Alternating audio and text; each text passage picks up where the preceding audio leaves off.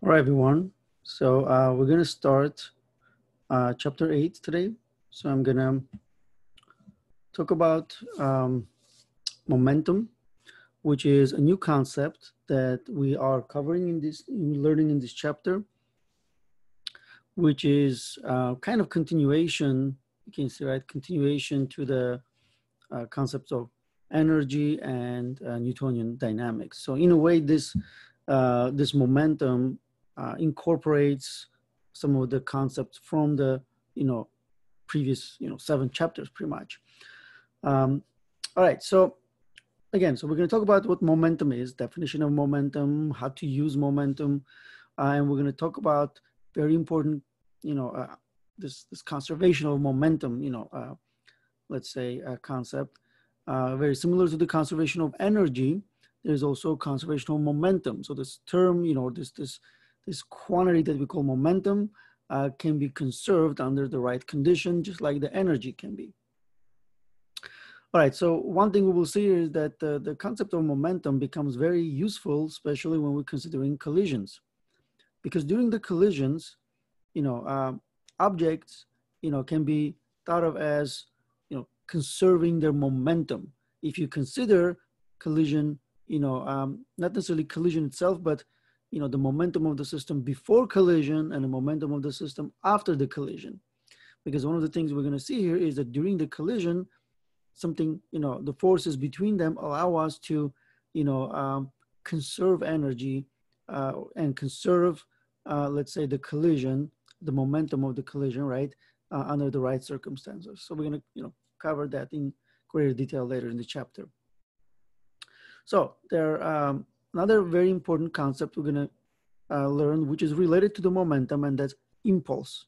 Okay, so sometimes impulse, sometimes impulsive force, but it's an impulse and it's related to momentum, so that's why they usually go in the same chapter. Then what we're going to start doing here is start learning about not necessarily just a particle, but collection of particles in our system. And then we can even talk about system that maybe like, let's say, a rigid object, like instead of like a simple particle, it could be some kind of object that has size. So starting from this end of this chapter 8, we will start considering objects that have size, which we never did before. It was just a particle, right? With mass, but never, we cared about size. In this chapter, we're going to start talking about that. So that's why one of the things we can consider and cover in this end of this chapter is center of mass. So if you have let's say a disk, what is the center of mass of that disk and such those things. All right, so anyway, so let's talk about in terms of what's a momentum. All right, so momentum generally is directly related to some of the things we already covered, which is let's say object changing its motion. Okay, so here's what we have. For example, imagine you have a hockey puck, and this is basically a hockey puck at, with some initial velocity moving, let's say, to the right. So you can see, right? So you're given the object, and then let's say here's the mass of the object, right?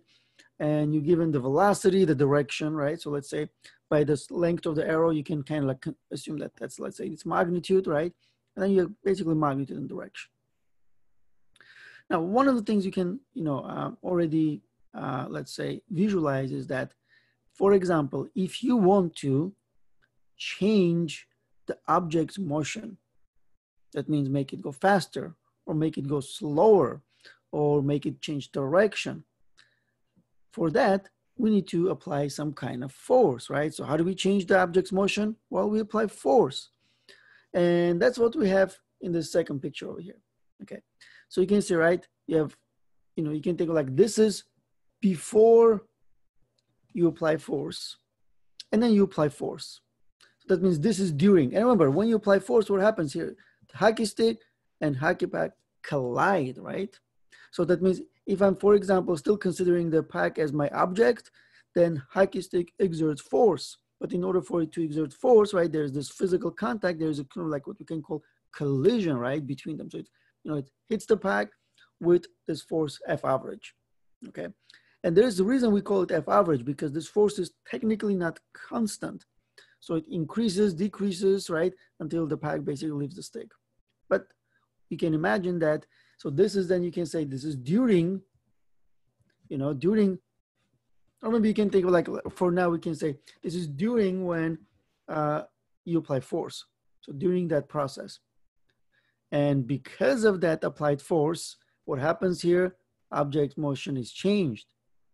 For this particular case, it is moving faster. And you can see that by the length of the arrow for the final velocity. That means this is then after. Okay, that's why what we have here, we have sort of like three parts of the problem that we're considering. Before, you apply force, during, during that time when you apply force, and after. Because one of the things we're going to talk about here is when we apply force. So let's say this second, part, right? During that, when you apply force, there is a time interval that we can consider. That means the force acting on the pack is not instantaneous, right? That means, it maybe takes a second or half a second, right? During that collision, right? When you strike the stick, there's the stick in the pack, right? I mean, there's a little bit of time that those stick and a pack are in contact. So it's not like, it's right away, right? It's instantaneous. There's maybe like a half a second or 1 second time interval where they're in contact, and then the stick pushes the pack, right? And that's one of the things we're also going to be considering. That means before and after, and what happens during that, let's say, you can call it like collision. So that's kind of one of the things we're going to consider. All right, that means those things are related to one another. And one thing we talked about before, basically is this. So I can use kinematics and dynamics for this, because what I have here is this. I have object with initial velocity, right? So with initial velocity. And then after that, you have object moving with some final velocity. That means, so technically there's a change in velocity, right? Change in velocity. Now remember, if there's a change in velocity, that means, as a function of time, that's because there was an acceleration, right, in the system. There has to be an acceleration in order for you to change your velocity. All right, so then where does that acceleration come from? Well, that's from this force, okay? That means then we can say, all right, so according to Newton dynamics, then what I have here is maybe some kind of net force acting on the object of mass m, and that makes the object to accelerate, which, allowed the object to change its speed. Okay, now this is what we, used for the Newton's second law. We said this equation is the Newton's second law. But to be honest, this is not the equation that Isaac Newton wrote as his second law. One of the things we can consider here is this. So I'm going to rewrite this equation in terms of what Isaac Newton, let's say, understood to be second law. Here's what I'm going to do. So I'm going to say, okay, so this is equals to mass, then times acceleration. But I'm going to use the top equation for the acceleration, because here you can see, right, I define acceleration as change in velocity over time. That means equally, I can come back in here, right? This is delta V delta T, right? Because mass times acceleration, well, acceleration is delta V delta T. So I can replace acceleration with delta V delta T. Then what I can do here is mass, I can put it inside over there, because mass is just a scalar quantity. So this becomes this change in this quantity, change in this quantity mv, because I moved that, v over there, mass inside, right? So it becomes change in this quantity mv divided by delta t. Okay, which technically then means is, nothing but mv final minus mv initial, right? That's what changing, means, right? Change in velocity or change in mv means mv final minus mv initial.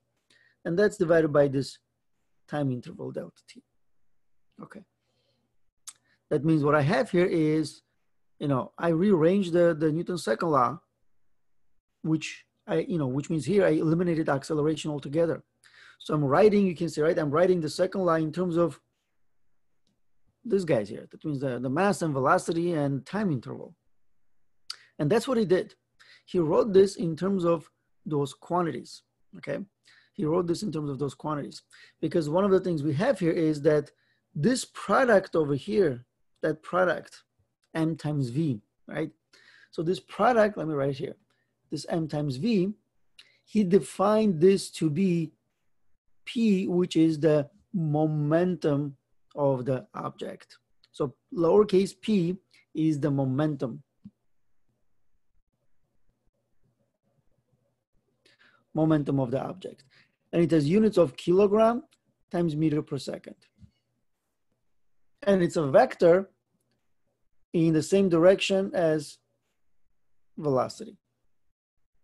Okay. That means kind of, let's look at over here.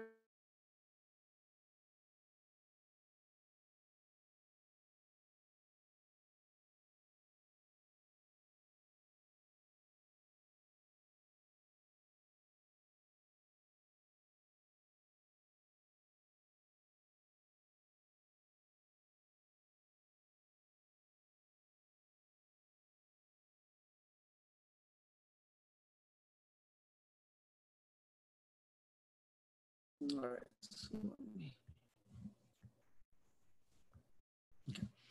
So delta mv, delta t, which can be written as delta p, delta t, which means change in object's momentum as a function of time. Okay. That means one of the things we can write here is this. So again, we define momentum to be a product of the object's mass and velocity. Okay, so product of the mass and velocity. That means momentum gives you more information than just velocity itself. It also tells you the object's mass. Okay, because this is much more useful information than, let's say, you considering just the velocity of the object. Because here's what we have. So let's say I'm standing on the street, and then there are two objects moving toward me. I'm going to just represent like this, right? So two objects moving toward me with the same velocity. Let's say velocity or the speed of 5 meters per second. Two objects moving toward me, at that speed. And let's say they're going to collide with me. The question here is, which one should I avoid? Let's say you can avoid one, but cannot avoid the other one. That means you have, sort of like a chance to avoid one, but not the other one. And you have a, let's say, choice to avoid whichever you want. Let's say you can choose which one to avoid, but you can only avoid one of them. Okay. Well, if you look at the velocity, 5 meters per second, or moving toward you, that doesn't really give you much information. Okay. Now, when you then include the momentum, if you actually consider momentum rather velocity, which includes the mass, then you can make decisions. So for example, then maybe this, here's object one, here's object two, okay? See, let's say object one is a mosquito, which have a mass of, I don't know, maybe like, let's say 10 to the negative 5 kilogram or something like that, okay? And that the other one is maybe an elephant, right? Which has a mass of maybe 10 to the, 3 kilograms, right? Okay. And now you can decide, right? Do you want to, collide with mosquito moving at 5 meters per second, or with an elephant, which has 1,000 kilograms, and moving at 5 meters per second? So you can see, right? This is, the mosquito, which is, like, let's say 10 to the negative 5 kilogram compared to an elephant. So that means we can calculate the momentum and get, let's say, 10 to the negative 5 times 5 meters per second. And what we get here is 5 times 10 to the negative 5, the units for kilogram meter per second, right? Or here, momentum 2, which will be 10 to the 3 kilograms times 5 meters per second. And you get 5 times 10 to the 3, which is 5,000 kilogram meter per second. That means you can see, right? You are, factor of, or is it negative 5? So factor of 8 difference. And when you consider then collision, you definitely want to collide with the mosquito because it has very small momentum compared to elephant, which has a large momentum. Okay, so that's why momentum becomes more useful when we're considering those type of circumstances. There are collisions and things like that. All right. Anyway, so that means one thing we can consider right now is that object's momentum, okay, is product of mass and velocity. Okay, that means when you consider an object, I'm kind of like give you a different example here. So when you consider, for example, an object that has the same mass, right? But the one that's moving faster will have a greater, two objects with same mass, but one moving faster, right? Then whichever moving faster will have a bigger momentum, okay? That means here's momentum, which is mass times velocity. That means, let's say here's an object moving with this small velocity, and here's the mass. Then what we have here is velocity is a vector, okay? So it has a magnitude and direction. Mass is a scalar. So when you're calculating the momentum, the mass just, changes the magnitude of the momentum, but velocity also gives it a direction. That means the momentum always in the same direction as the object's velocity. That means at that instant, right? If, for example, this is 5 kilogram object moving at 2 meter per second speed, and you can see, right, I can write this as, let's say, x hat to be in a horizontal direction, then the momentum will be 5 kilograms times 2 meter per second x hat, right? You can see that. Then the momentum here is 10 kilograms meter per second x hat. That means it takes the direction of the velocity. That means I can present another vector over here in the same direction and say, okay, so this is the momentum, just like we have it over here, right? Whichever the direction velocity of the object is, same direction, the momentum at that instant. Because you can understand, right? So if few seconds later the object moving faster, right, at the higher speed, then momentum is also increases. Okay, that means in this case we can assume that momentum can change of the object, right, if the velocity changes. We're gonna consider the mass unless we directly tell you that you can break the object into 2 or 3 parts, right? We're gonna assume that if you have an object moving with some velocity and it has some mass m, like for example in this picture over here, right? We can assume that mass doesn't change. That means the only way we can change the momentum of that object, right, is if we change its velocity. Okay, so that's why this equation kind of represents that. That means, for example, right, so I have here this object that I, let's say for this one that I calculated. So this object moving to the right with 2 meter per second, and it has a momentum of 10 kilogram meter per second. Okay, and how do I change the momentum? Well, assuming that I don't change the mass, I can make it go faster or I can make it go slower. That means I can increase velocity or decrease velocity. And if I increase velocity or decrease velocity, that means I'm changing momentum, okay? And if I'm changing momentum, as you can see, right, that very first picture that we have, right? So you can see that, so if I'm changing momentum, that means I have to, in order for me to change momentum, I have to apply force. That means right now I'm considering momentum before, and in order for the momentum after to be higher or greater value, right, I need to apply force. Okay, so that's kind of what we, considering. That means here's this equation, right? So this is final momentum of the object. This is initial momentum of the object, right?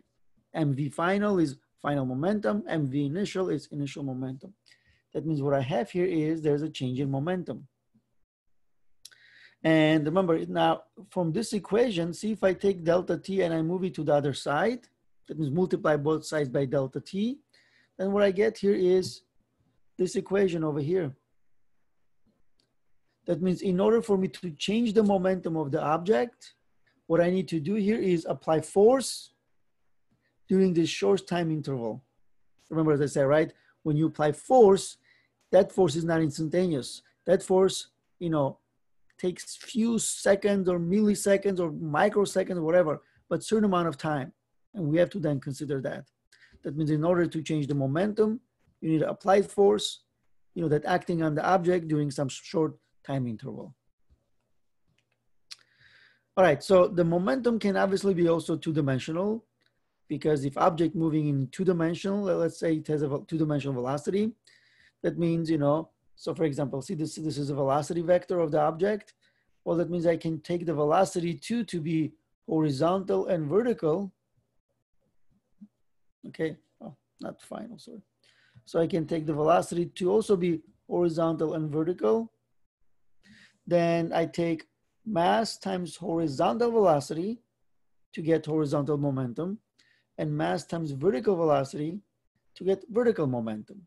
Okay, that means, for example, let's say this velocity was 5 meters per second, but this time acting at, let's say 25 degrees above the horizontal.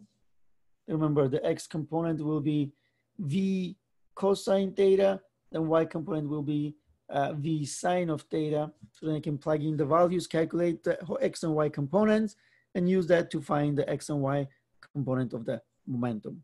Okay, and then from that, once I calculate px and py, that means x and y component of the momentum, I can find the magnitude of the momentum by using the Pythagorean theorem.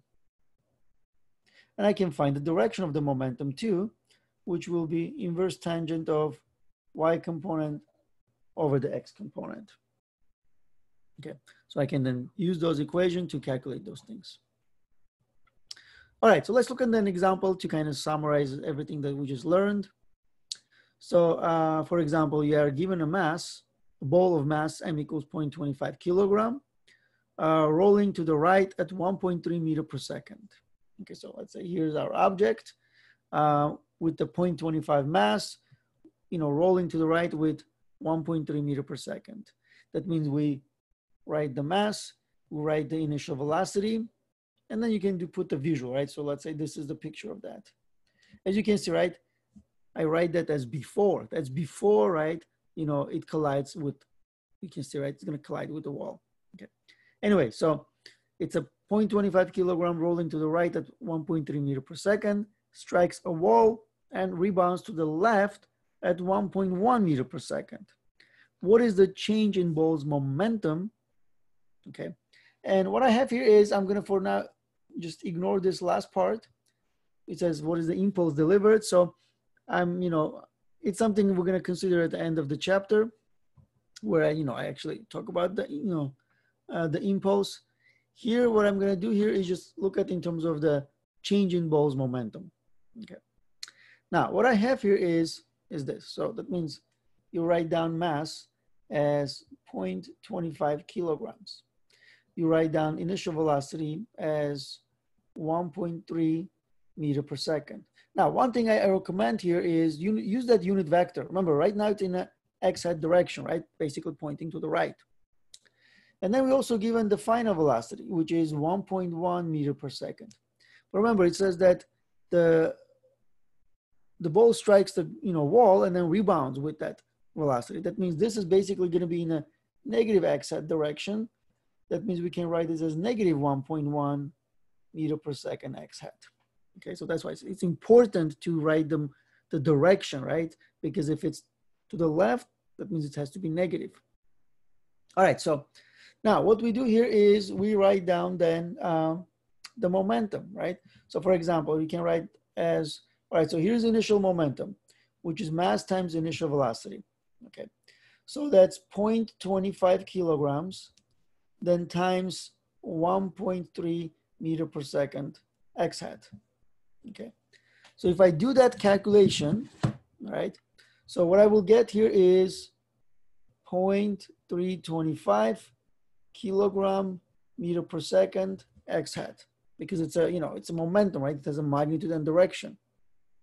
Okay. Now here's then the final mass times final velocity.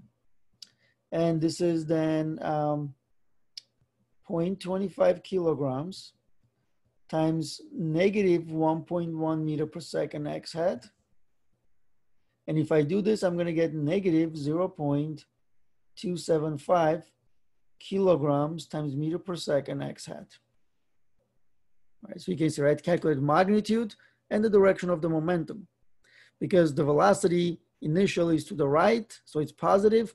Initial momentum is positive. Final velocity is to the left, it's negative. That means final momentum is negative. And then I calculate change in momentum, which is delta P, which means it's P final minus P initial. Well, P final here is negative 0.275 kilogram meter per second, right? Let's say X hat. And this is then minus initial, which is 0.325 kilogram meter per second X hat. Because both in the same axis, right? So, and minus the value, right? So I end up, just basically adding those negative values together to get negative 0.60 kilogram meter per second. That means what we get here is the change in momentum that is 0.60 kilogram per second, and it's negative. It means negative 0.6 kilogram meter per second. Now, here's what you can think of. Like, let's say if your momentum overall is negative, that means you are pretty much moving to the left. That's kind of what you can kind of like consider this. That's why, right? Because, this was negative, right? And you subtract, well, it means that, overall momentum was sort of like change in momentum was like negative. Also, one thing you will, learn later on here is generally the change in momentum or the sign of change in momentum is consistent with the direction of the force that is applied. So you can see, right, change in momentum here is negative, and then we can come back and see that what happens during the collision, well, there was a force acting on it, and that force changed the momentum, right, of the object. We can see it before, during, and after. And look at the direction of the force. It's negative, right, because it's to the left. And look at the direction of the change in momentum. It's also negative. So that generally that's kind of, consistent with that. All right. Okay, so here's then another thing we can consider. That was just one object in our system moving with some velocity. But you can have 1, 2, 3 objects. So think like this. This is some kind of, before something happens. Okay, and I have 3 objects moving at some, velocity 1, 2, and 3. Remember, this is basically M1, this is V1, this is M2, this is V2, and this is M3, this is V3. Each one moving with some, velocity. That means what I can do here, I can say, all right, so there is mass 1, velocity 1. That's my object 1, and it's, product of mass and velocity, plus mass 2, velocity 2, and this is my second one. Then plus M3, velocity 3, and this is my third one. That means this is momentum 1, this is momentum 2, this is momentum 3. And what I have here is, since my system has all 3 of those particles in the system, I can add those together to find total momentum, okay? And you can see, right, it's, well, let's say plus dot, dot, dot, some, particle. Doesn't matter, how many you have. You can have 10 in your system. You can have 100 in your system. All you do is find, their momentum and then add them together for that instance. So let's say if this is before something happens to the system, then you want to know what is the total momentum of my system before something happened. And you can, calculate that. All right, so here's, for example, this is, you have 2 astronauts, right? You can see, right, it's provide excellent example of momentum transfer, okay?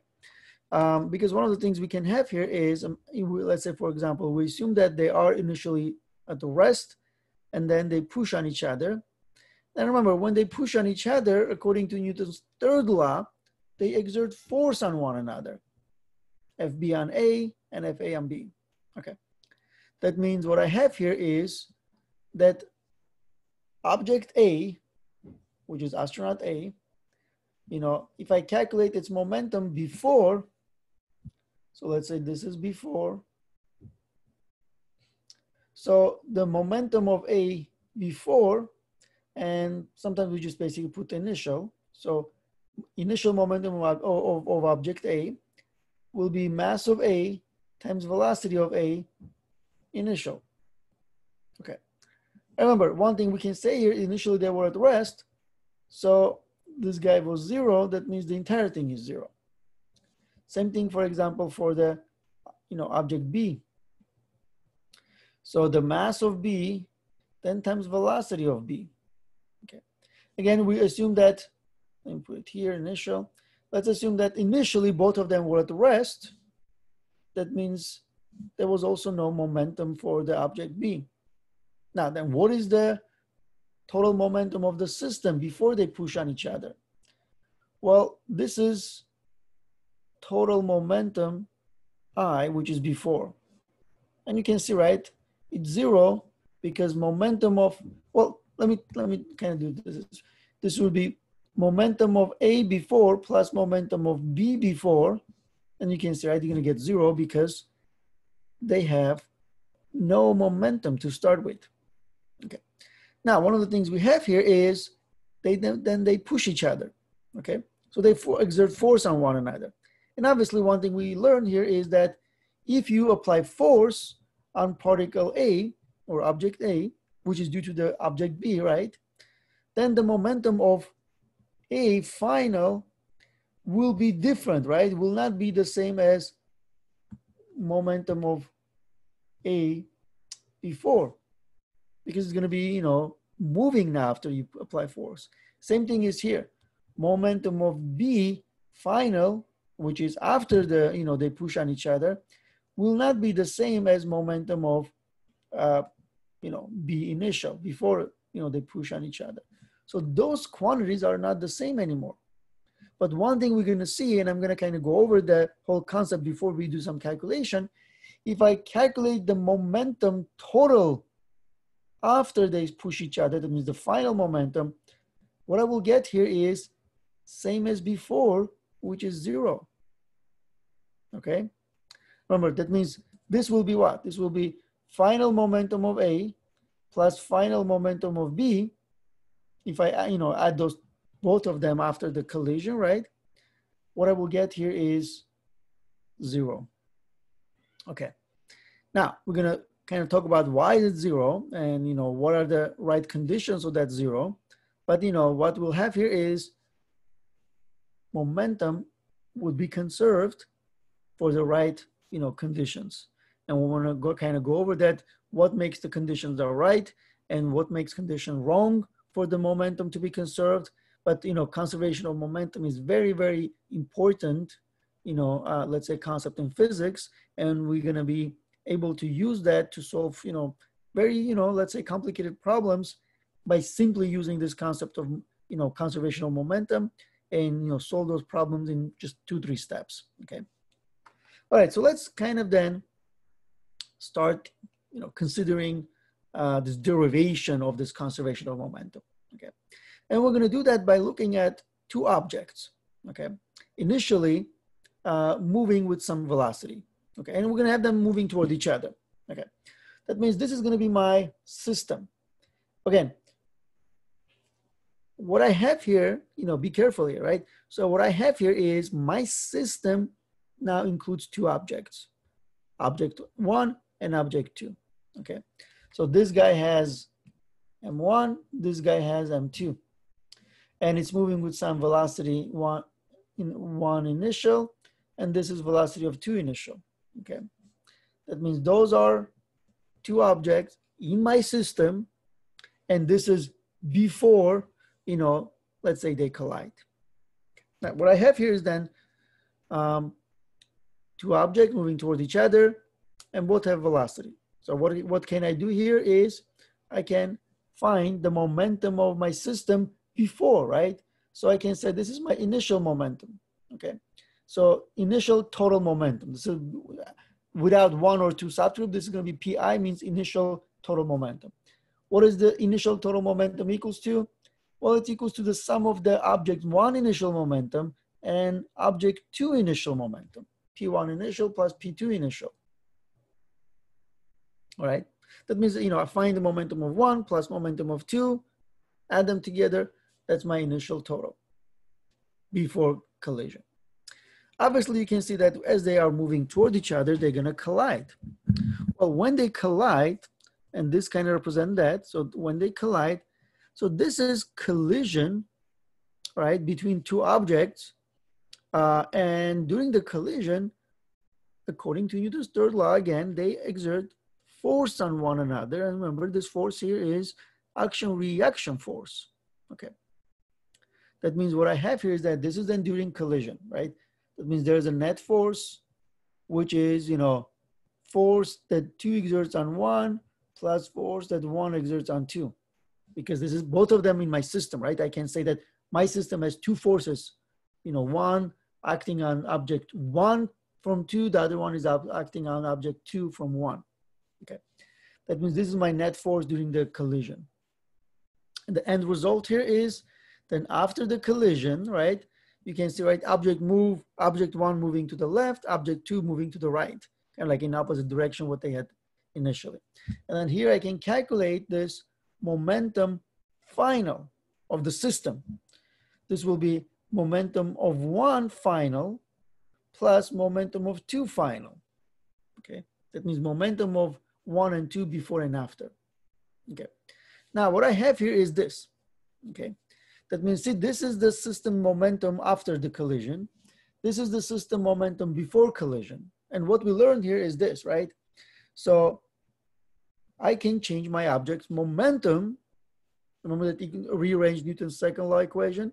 So I can, change my object's momentum, if I apply some kind of net force, right, that acting on the system during this short time interval, delta t, okay? And what I have here is, you can see, right, individually, object one changes momentum. It was moving to the right, now it's moving to the left. Object two, moving to the left, now moving to the right. But I'm not considering them individually. I'm considering the system, okay? And what I want to look at here is my system momentum different before and after? So for example, if let's say I'm just shooting a number. If I calculate here and I get, let's say 50 kilogram meter per second, that's my momentum of the system before collision. I want to know, would this also be that? Would this also be 50 kilogram meter per second or not? Well, what it depends on here is, you can see, right, in order for to look at what I have over here, it depends on, on the right side of the equation, okay? Because if the right side of the equation is non-zero, that means my momentum will be different, right? Delta P cannot be then zero. But here's what I have. This net force is this net force over there, okay? Which means this, F21, which is the force that two exerts on one, plus F12, which is the force that, one exerts on two. And it's, this net force is the sum of those. But here's what you should remember from the Newton's third law. That all the action-reaction forces are same magnitude, opposite direction. That means technically F21 is equals to negative of F12. That means they equal in magnitude at opposite direction. That means if I take into account their direction, so I can take this F21 and I can say this is the same thing as negative F12. And you can see what I have over there. Negative F12 plus F12, well, clearly they cancel each other. That means I get zero, okay? And there's a big reason for that, because those forces are action-reaction forces inside my system between those two colliding objects, okay? That means what I have here is the net force in these collisions happen to be zero, okay? Then conclusion is this. If then delta P is equals to net force times delta T by this here zero, means then the right side of the equation is equals to zero. That means delta P is zero. What does it mean that delta P is zero? Well, it means that if you do P final minus P initial, P final of the system minus P initial of the system, well, you get zero. That means they are not different. They are the same. That means there is no change in the total momentum of the system, right? That means momentum before and after is exactly the same. So, and that is true because we consider those two objects part of my system. And it's going to be true if we then make sure that our system, you can say, right, is isolated from environment. And those two forces, F21 and F12, were the forces between my particles in the system. Because if that's the case, then the total momentum of the system will be conserved. That means the way I know that this is conserved, this quantity, right, delta P is equals to 0. That's how I know that momentum is conserved. That means momentum before, you can say, right, so momentum before is same as momentum after. Remember, I think I put like, let me quickly see over here, 50. So I put 50, that means this is 50 kilogram meter per second. That means this guy here is 50 kilogram meter per second, okay? Not necessarily because, you know, P1 initial is same as P2 initial, or P1 initial is same as P1 final. But, you know, when you algebraically add, you know, and find P initial and algebraically calculate and find P final, those values will be the same, okay? Because internal forces, and those F12 and F21, those are internal forces, they act only between particles within a system, okay? And the total momentum of a system subjected to only internal forces is always conserved, because internal forces always cancel each other. That means forces like friction, you know, push or pull and things like that, we don't consider. Those are going to be then external forces, and we assume that there are no external forces. And that's what basically the next slide kind of covers, that the external forces, right, are forces from agents outside my system. Okay, if somebody pushing or pulling and there's a friction, those are outside of my system. They can change the system's momentum before and after, and I don't have a conservation of momentum. But if I have this, right, if I have P final minus P initial, which means I want to know if there's a difference between them, and this is equal to the net force, right, times delta T. So what I have here is things like this. This is external. So because I don't need to, you know, include external forces, right? Because internal forces always cancel each other. But here's what I have. So like you can think like this is F net or F external. But if this is 0, that means all the internal forces always cancel, but there are also no external forces. That means I can say that the right side here of the equation is 0. That means P final minus P initial equals 0, which means P final is equals to P initial, and my momentum is conserved, okay? And this is true for an isolated system. An isolated system is a system with no net external force acting on it, leaving the momentum unchanged. So it means we are down to this definition of the law of conservation of momentum, okay? And remember, we need an isolated system with, you know, with multiple particles. And what we have here is this: the total momentum P of an isolated system is a constant, which means, as I calculate, remember, like a 50 kilogram meter per second for initial momentum, 50 kilogram meter per second for the final momentum. That means it's constant, it doesn't change. And that's because I have an isolated system with no external forces, right? So the law of conservation of momentum for an isolated system can be written as momentum after is same as momentum before. They're equal to one another, okay? So before and after, no change in momentum. Now, one thing I have here is, this basically definition is the total momentum after an interaction is equal to the total momentum before interaction, okay? So let's look at, you know, things like this. So if I'm writing initial momentum of the system, and if I add those two particles in my system, well, I can write this initial momentum is nothing but the sum of the, you know, remember, this is P1 initial plus P2 initial. And then this should be then equals to the P final, which is nothing but P1 final plus P2 final, okay? That means if I kind of take away those two, that means those two are equal to one another. That means P1 initial plus P2 initial equals P1 final plus P2 final, okay? Now I can rewrite this in terms of mass 1, velocity 1 initial, which is momentum of the one before collision, plus mass 2, velocity 2 initial, which is momentum of the object 2 before collision. So that's together is my P initial. And this will be equals to then M1 V1 final plus M2 V2 final, which is sum of the momentum after the collision, and that's your P final. And then I can say P initial equals P final, but write it in this format, so then we can calculate some quantities like mass, velocity, before and after, and things like that. So you can say that this equation, right, let's call this equation 1, that's the equation for the conservation of linear momentum between two particles colliding in an isolated system.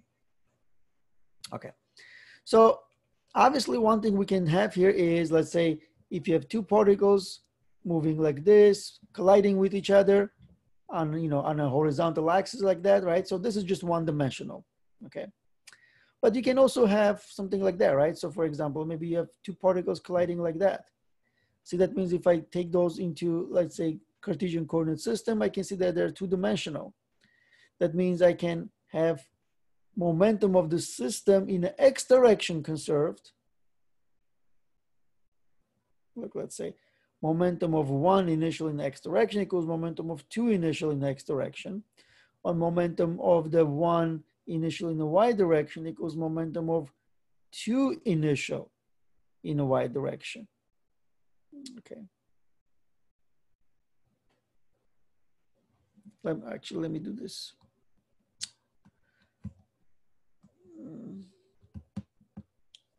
So, okay, I can get rid of this.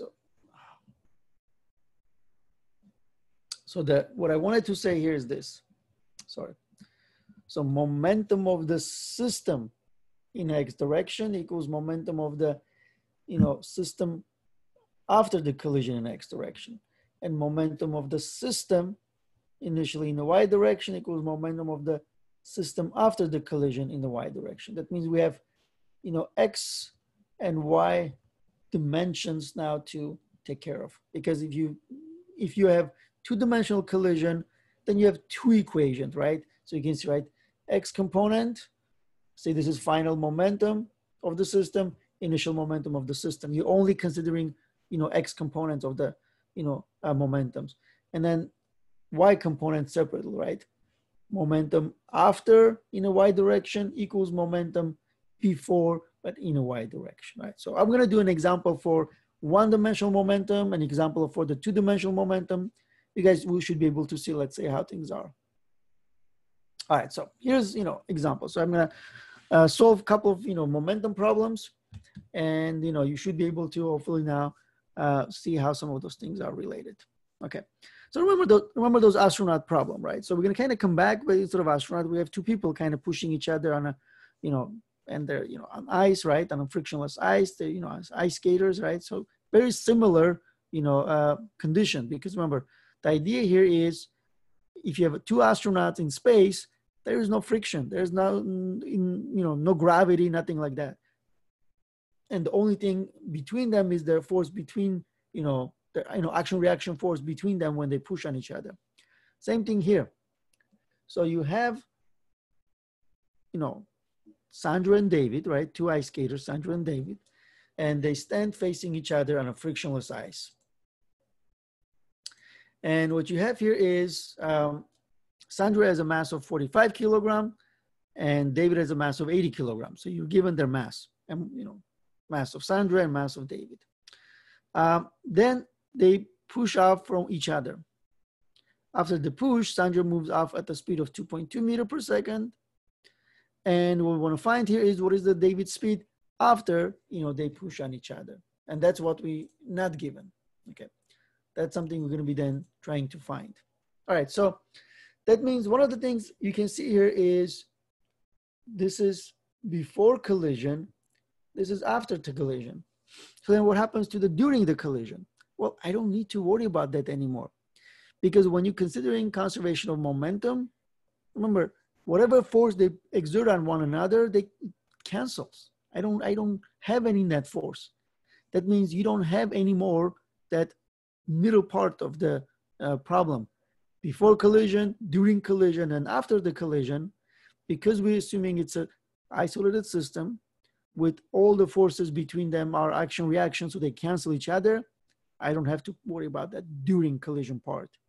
That means what I have here is before and after. Just like the energy, remember, before and after, right? At point 1, point 2, something like that. Same thing is here. All right, so then I can write here, okay, so this is before. Okay, this is then momentum before, which is momentum of David initial plus momentum of Sandra initial, okay? Which ends up being, let's say, mass of David times velocity of David initial plus mass of Sandra, velocity of Sandra initial, okay? And this is after, which means P final equals P initial. P final of the system, which is P David final plus P Sandra final. Momentum, final momentum of David plus final momentum of Sandra. Well, this is mass of David times velocity of David after the, right, the final, plus mass of Sandra times velocity of the Sandra final. Okay. And that means then I'm saying that P initial equals to P final. Okay. That means mass of David times velocity of David initial plus mass of Sandra times velocity of the Sandra initial equals to the mass of David times velocity of the David final plus mass of Sandra times velocity of the Sandra final. Okay. This is how you write conservation of linear momentum. All right, so now, what I have here is, that's my general equation, right? So kind of like, you start with that equation. Can't do it. So let's say you start with this equation. And then what we had here is, look at we're given the mass of Sandra and David, and we're given the initial velocity of Sandra and David, which is 0 and 0. Means that this is 0 and this is 0. Means that momentum before is 0. So then what is the momentum of after? Well, it also has to be 0, right? Because it's the same as momentum before. That means this left side is 0 and the right side here is MD, mass of David times velocity of David final, plus mass of Sandra times velocity of the Sandra final. This algebraic sum of those should also be 0. All right. And what I can do here is I can rearrange.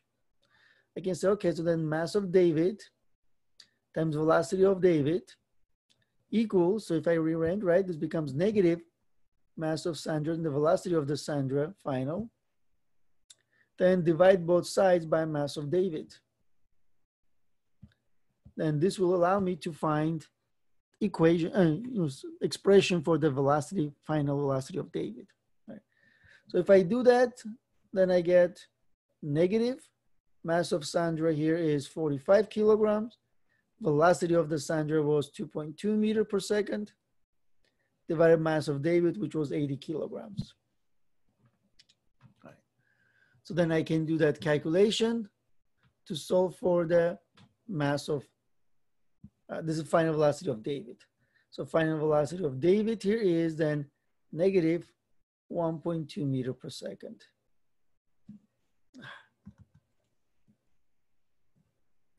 Now, why is it negative? Because you can see, right, David is moving to the left, so its velocity has to be negative. And why is it less than, let's say, Sandra's? Well, technically because, he's heavier. Remember, the idea is that mass times velocity, that means 80 times negative 1.2, then plus mass times velocity for Sandra, which is 45 times 2.2. Yes, you should, when you add those together, you should be getting 0. So that's why. So it works out in such a way that if you do 80 times negative 1.2 plus 45 times 2.2, they're equal to one another, but negatives, right, opposites, so you get 0. All right. Another thing sometimes you might have here is, an explosion, which in this case you have, you can see, right, when the particle of a system move apart after a brief intense interaction. An explosion is the opposite of collision. So the forces are internal still, And if the system is isolated, the total momentum is conserved.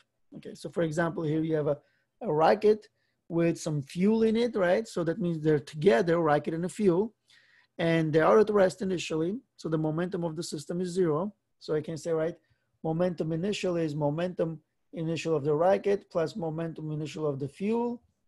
And this is equal to 0 because both at rest. And then what happens here, the rocket is actually able to, push itself upward by dumping the fuel and dumping the fuel in the opposite direction. That means if he pushes the gas down, gas pushes the rocket upward. And then you can say that this is equal to then final momentum. So since what you have here is that final momentum is the final momentum of the rocket plus final momentum of the fuel, right? Then what we have here is you can see, right, final momentum of the rocket is equals to, or, let's like this, final momentum of the fuel, FF, I guess, is equals to negative of the final momentum of the rocket. And you can see, right, this is down and this is up. Well, I guess not fuel, but gas. So you can put this gas, same thing. Okay. And again, what you can see here is the momentum is conserved before and after. Okay. All right, so now we're going to look at collision from the point of view, like let's say collision between two objects. And because there technically can be two types of collision that we're going to consider.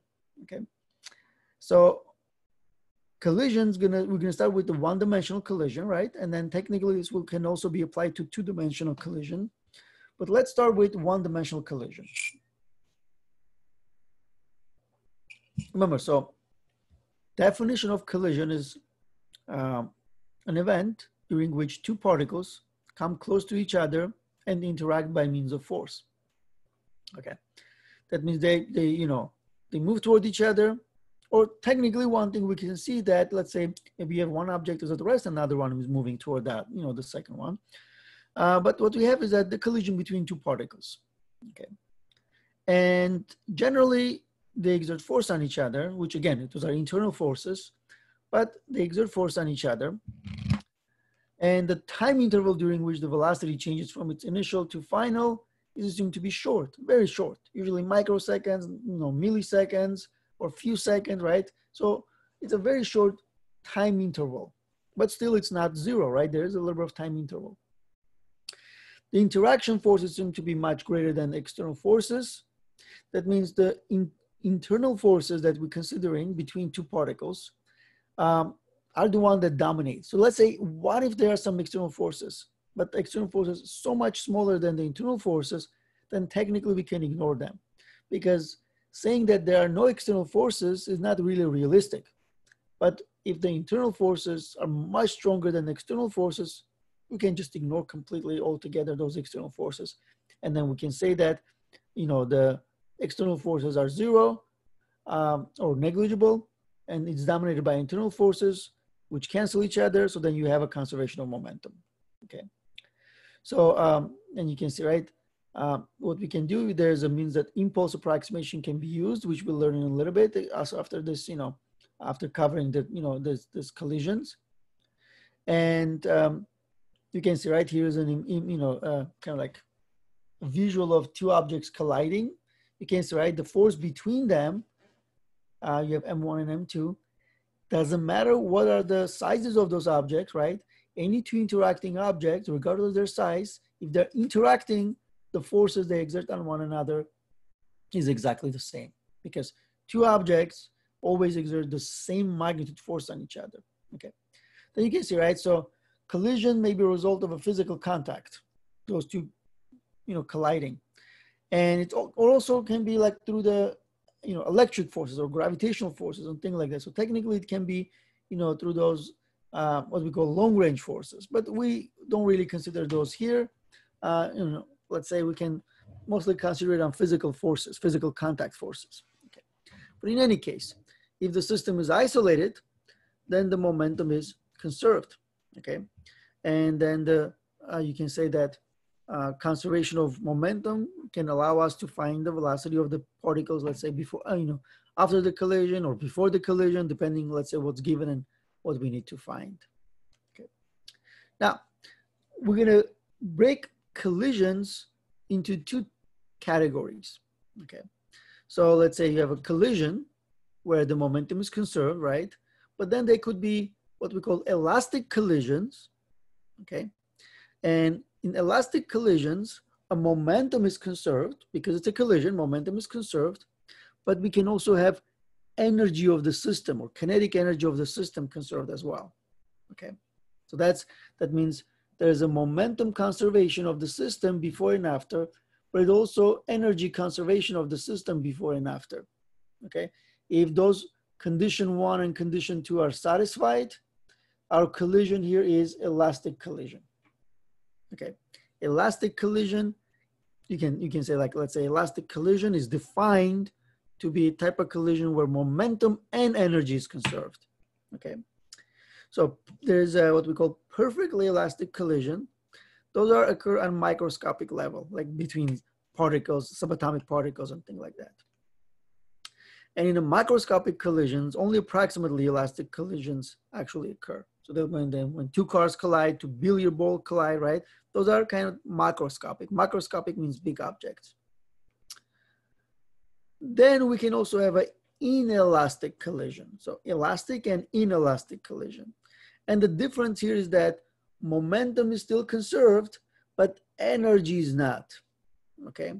That means for here's a condition 1 where the momentum is still conserved, but for the condition 2, momentum is still conserved, but energy before and after no longer the same.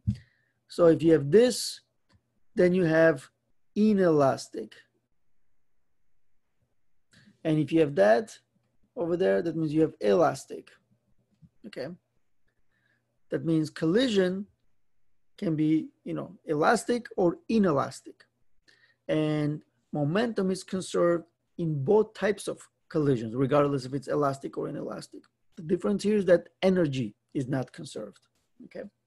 So that's kind of, the main difference, let's say between those two collisions. Okay. So now one thing we have here is this. There is one type of problem where, you can right away tell that this is inelastic collision. Okay. And that's when two objects collide and they stick together. You can say, right, objects stick together. So when objects stick together, then it's an inelastic collision, but because they have, because they stick together, and not every inelastic collisions they stick together, only some types of inelastic collisions they stick together, we call this perfectly inelastic. That means think like this. So here's what I have. So let's say I have inelastic collision. Okay, inelastic. Okay, so you can have, basically inelastic means that think like this. So momentum is conserved before and after, but energy is not. We usually write it in terms of kinetic energy, but you can think of, like, whenever we consider the energy of the collisions, it's always in terms of kinetic energy. So I can say that kinetic energy before and after, they are not the same. Okay. Now, one thing we have here is, so this is inelastic collision. And in inelastic collision, you can have two objects moving toward each other, and then they collide and they move in opposite direction. Let's say, for example, this is, inelastic. This could be an inelastic collision. Now, how do we know it's an inelastic? Well, I calculate the kinetic energy of the system before they collide. I calculate kinetic energy of the system after they collide, right? That means kinetic energy of the system before, compare that to the kinetic energy of the system after. And if they're not the same, like in this condition, right? That means it's a inelastic condition, inelastic collision. Inelastic collision means that final kinetic energy is always, let me also give you that, final kinetic energy always going to be less than initial kinetic energy. Okay, that will be always true.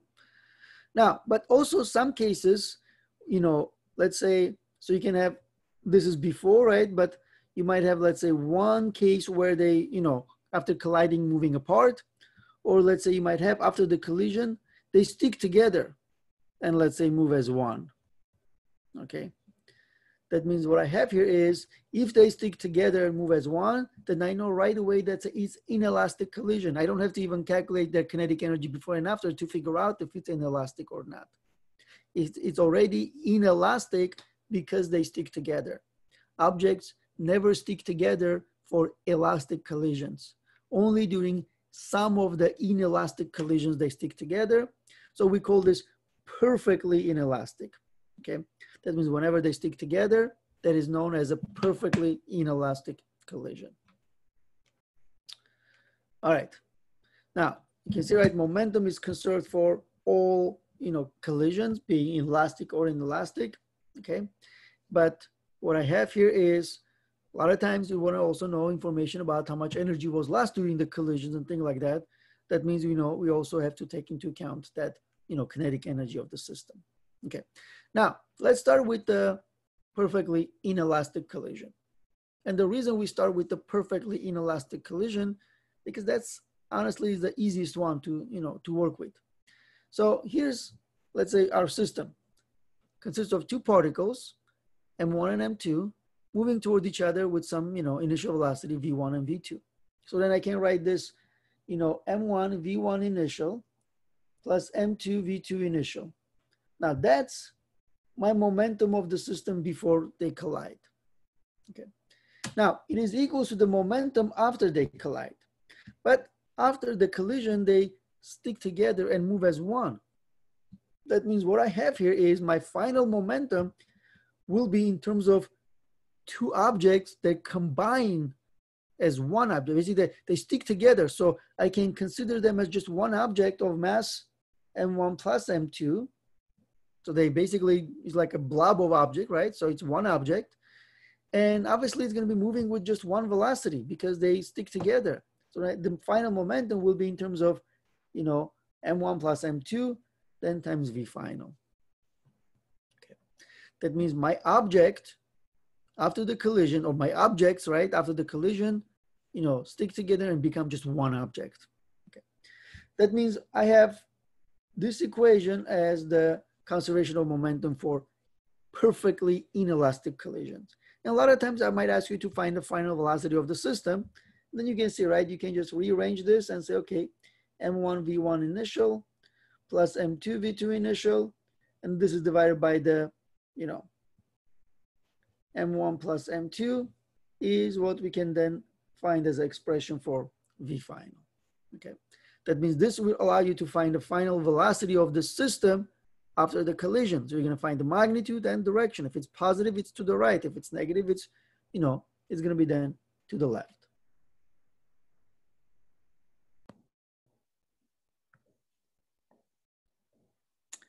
All right, so okay, so this was the equation for the perfectly inelastic collision.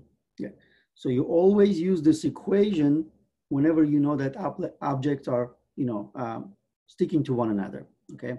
Now, one of the things we're going to see for the perfectly inelastic collision, and this is again true for any inelastic collision, including this one, right? That the system and kinetic energy before and after will not be the same. So now, how would I calculate the kinetic energy of the system before the collision? Well, you can see, right, object one has a kinetic energy because it is moving in the beginning, and object two has a kinetic energy to start with. So I have then 1/2 mass of one, speed of one square initial, plus 1/2 mass of two, then speed of two initial square. That's how I would calculate the kinetic energy of the system before collision. And remember, this is speed squared, so you basically get some kind of positive quantity. And then here's the kinetic energy of the system after the collision. Well, they have one object, right, after the collision because they stick together. So what I would do here, I will then calculate 1/2 mass one plus mass two as a combined mass, then times V final square. So once I calculate my V final, I will plug into here this equation and calculate K final. And one of the things you will see here is always K final will be always less than K initial because energy will be lost to heat for any type of inelastic collisions. All right, so next let's talk about, perfectly elastic or just elastic collisions. One of the things we have here is for elastic collisions, well, the momentum is conserved, but so is energy. That means we have those two conservation laws put together. All right, so here's what I have. So let's say taking those two objects, right, moving toward each other with some initial velocity. So I can write the conservation of, so this is momentum. P initial equals P final. Okay, condition one. Well, this will be in terms of M1 V1 initial plus M2 V2 initial and equals to M1 V1 final plus M2 V2 final, right? That means this is momentum before of the system equals to the momentum of the system after. And if it's elastic, that means they will never stick to one another, right? So there's no sticking together. They're always going to be bouncing off of each other or something like that, okay?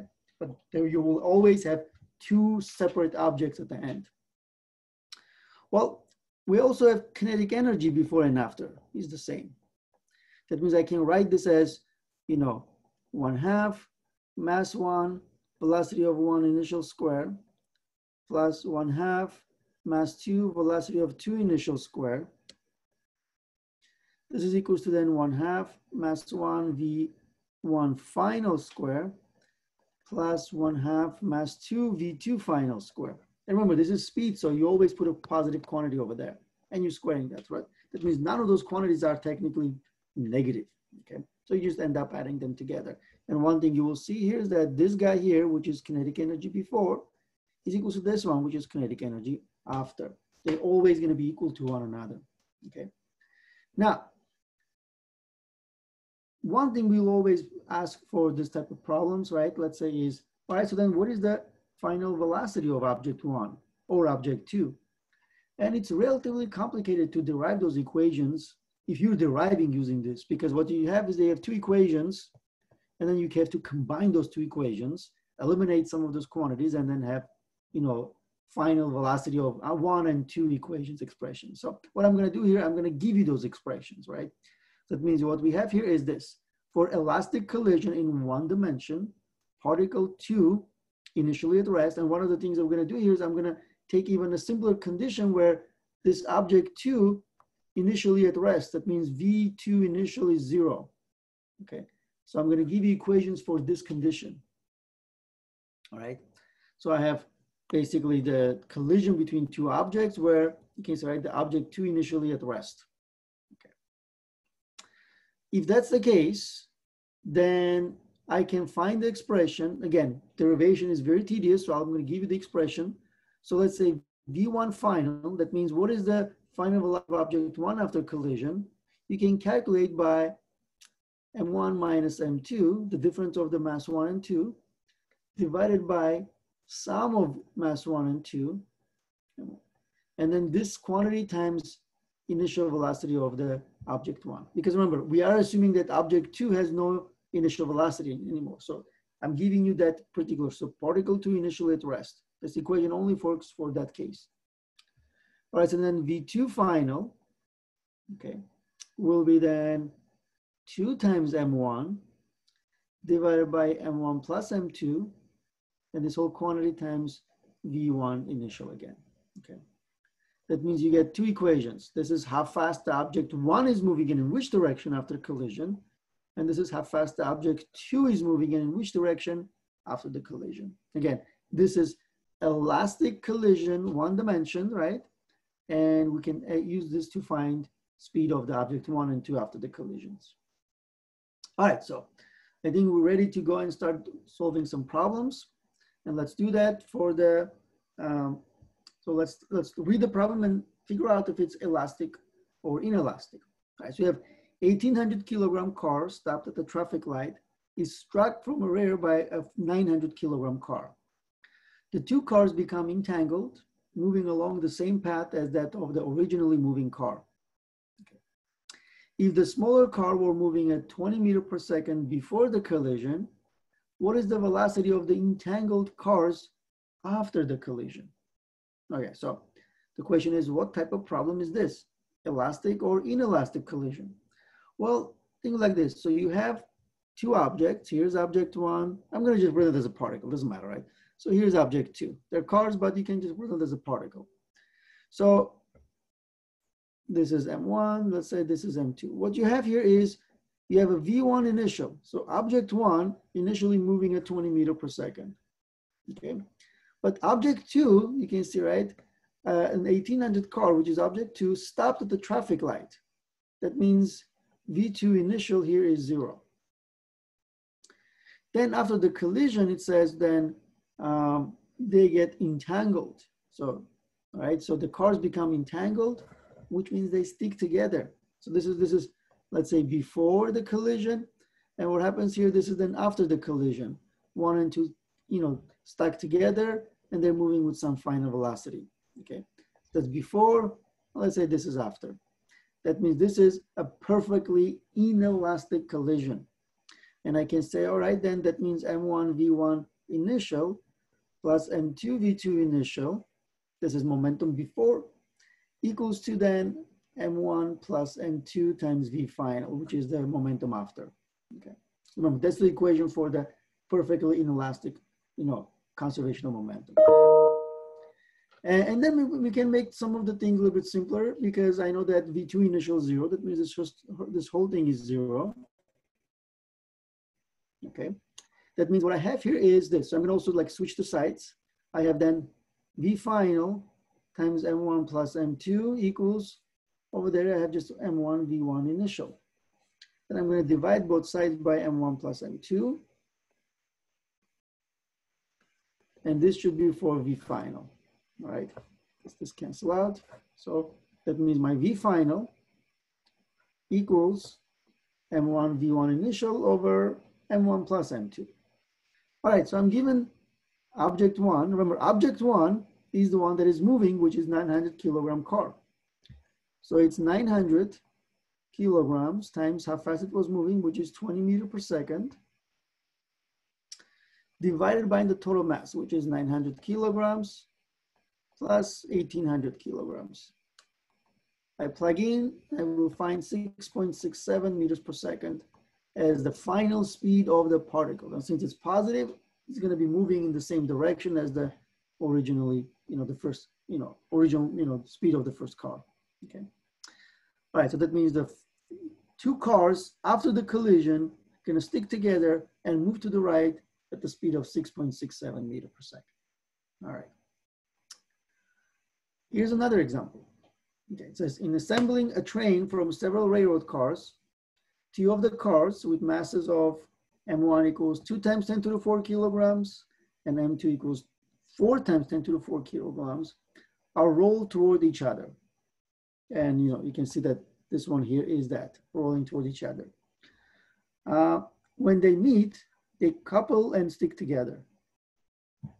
Now, the lighter car has an initial speed of 1.5 meters per second. So that means this is the information about how fast the car one was moving before the collision.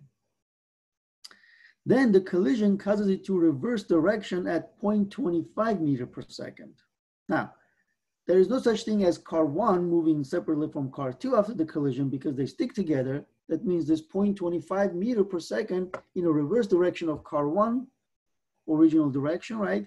Means that you're given what's the speed and direction of the system after the collision, because they stick together. We can say, right, they combine M1 plus M2 together, and they're moving with 0.25 meters per second in the opposite direction of the velocity of the object one. That means to the left.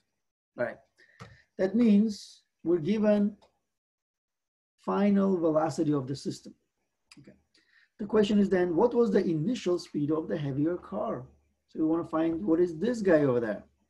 How fast it was, how fast car two was moving before the collision. All right, so that's what we're going to find in this problem. All right, so let's do that for part A. All right, so again, it's a perfectly inelastic collision because they stick together, right? So now I can say, okay, so M1 V1 initial plus M2 V2 initial equals M1 plus M2 times V final. Nothing cancel out because, you know, there's a velocity for all of them. But remember, technically what I want to find here is this guy.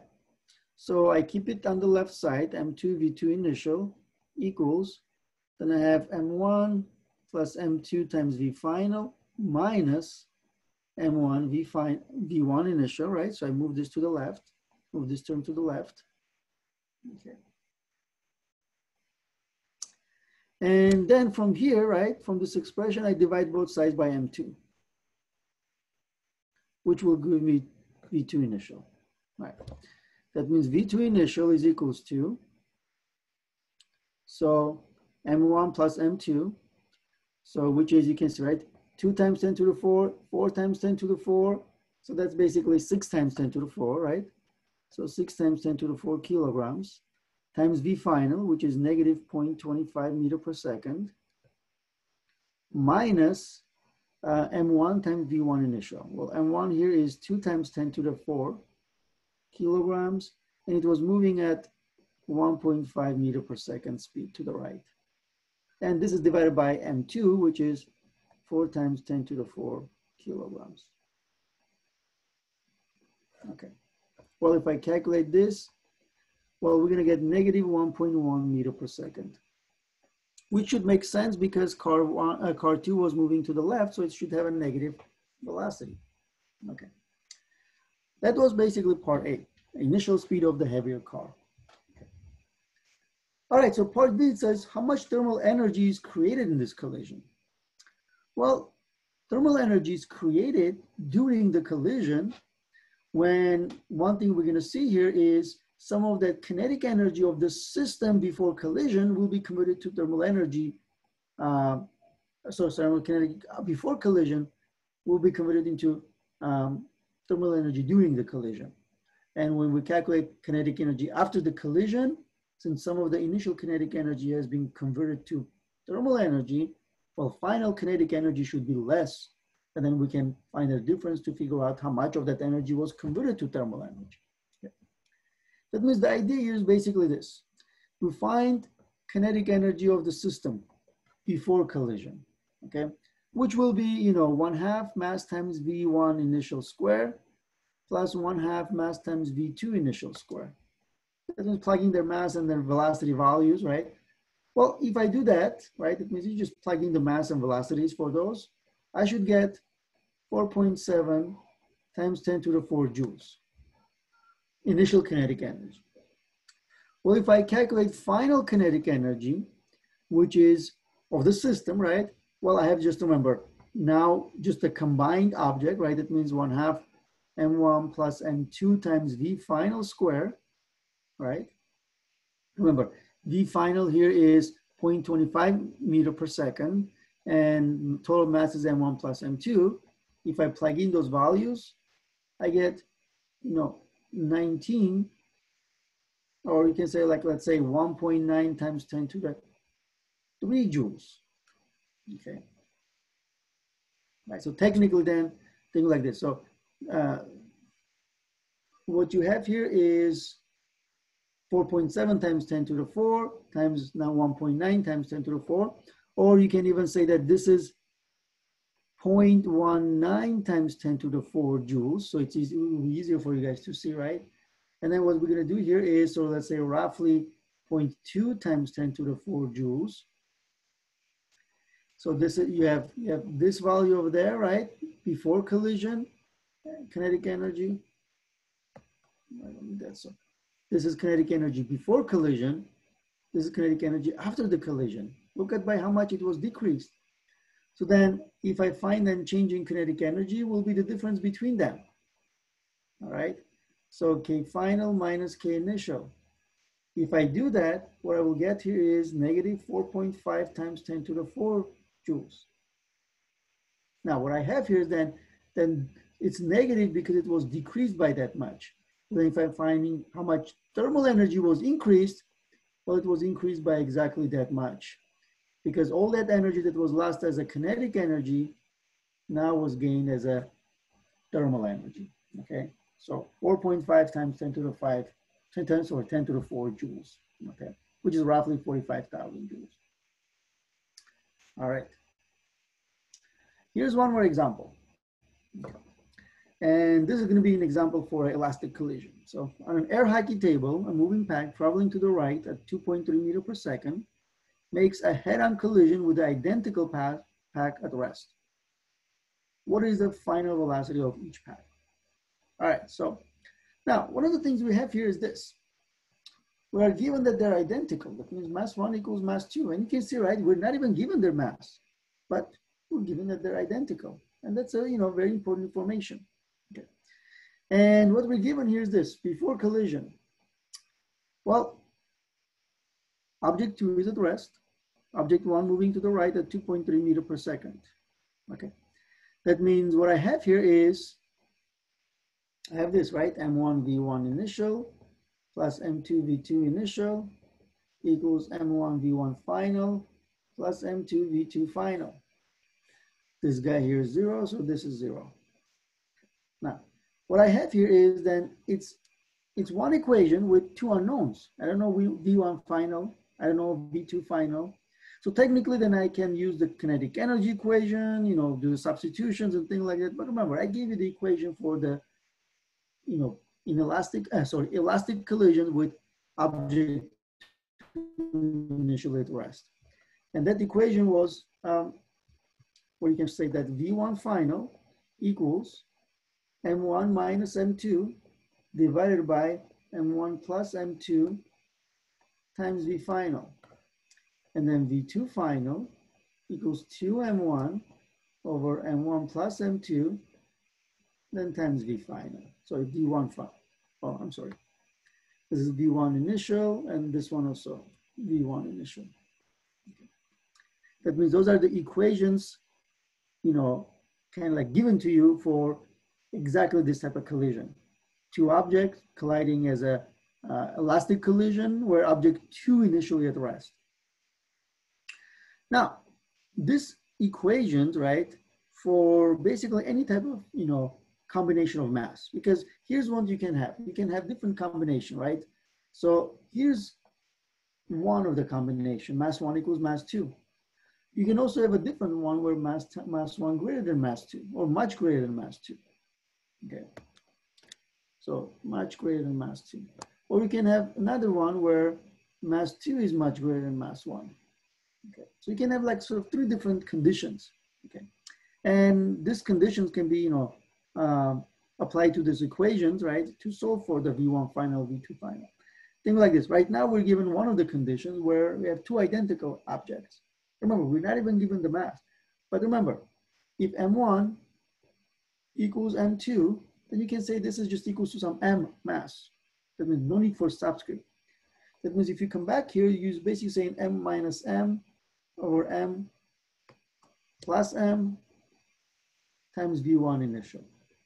And at the top, M minus M basically tells you that you're going to get 0, which means after the collision, mass 1 going to stop. Even so, don't get confused with that. It's not going to have any speed, any velocity. It's going to stop, fully stop. Well, then how about mass 2? Well, it's 2 times M over M plus M times V1 initial. Well, it's 2M at the top. M plus M gives you another 2M at the bottom times, V1 initial was what? 2.3 meters per second. So those cancel each other, so you get 2.3 meters per second. That means after the collision, pack 1 gonna stop, pack 2 gonna basically move with the same speed as pack 1 before the collision, right? And that works only if the mass 1 and mass 2 are identical. That means they're the same. So all the energy goes from object 1 to object 2. So that's why the energy is conserved. So since all the energy is transferred from object 1 to object 2, well, object 2 moving with the same speed as object 1. Okay. All right, so one of the things I'm gonna do here, there's gonna be a simulation I'm gonna post on Canvas where you will be able to play with some momentum, problems. So there's gonna be like, let's say, simulation where the object is gonna be, colliding with one another, so you can set their masses, set their velocities with different conditions, elastic, inelastic, and things like that, and see how those things are related to it. It's gonna be very fun, so I recommend you guys play with that. So, I'll have it on Canvas very soon, so you guys can, try this different type of combination of elastic, inelastic collision. All right. So here I have an example where there's a two-dimensional collision, okay? And two-dimensional collision, takes into account that you have objects that are moving basically different, let's say, axis, right? One is horizontal, the other one is vertical, thing like that, okay? So let's read the problem. So you have a 15-kilogram car traveling east with a speed of 25 meters per second, collides at an intersection with a 2,500-kilogram truck traveling north. So you can see, right, this guy going east, this one going north. Well, east is to the right, north is up. So that's why. So technically this I hat is same as, X hat, and this J hat is same as Y hat. So there's another unit notation. So that means one is horizontal, the other one is vertical, okay? So generally this type of collision will look from the top. So that's why. So here's your coordinate system. Here's car one, so you say on M1, V1 initial. Here's car two, M2, and it's moving up with V2 initial, okay? So you can see, right, mass one is horizontal velocity, mass two is vertical. And we usually say that then they collide at the center of, of this coordinate system, at the origin, okay? And then the problem here is this. So basically, so the 1,500-kilogram car traveling east with the speed of 25 meters per second collided at an intersection with the 2,500-kilogram traveling north at the speed of 20 meters per second. Find the direction and magnitude of the velocity of the wreckage after the collision, assuming the vehicles stick together after the collision. Well, that means after the collision, they stick together and move as one with some kind of final velocity. And that's going to be that final velocity. You can see, right, it's a two-dimensional velocity. So that means you have to consider in terms of, for this particular vector, right, final velocity, you want to know, okay, so we can break it down into V final X and V final Y. And what I can do here is when I'm considering the horizontal momentum, I'm looking at, horizontal velocities, including the final horizontal velocity, and then vertical velocities for the final vertical velocity. Okay, so that's why we're gonna have two equations, but we need to find V final X, V final Y in order to find V final and this, theta for the final velocity vector. Okay. So, but in any case, so what I have here is, we can see that we can have this again. So here's the coordinate system, right?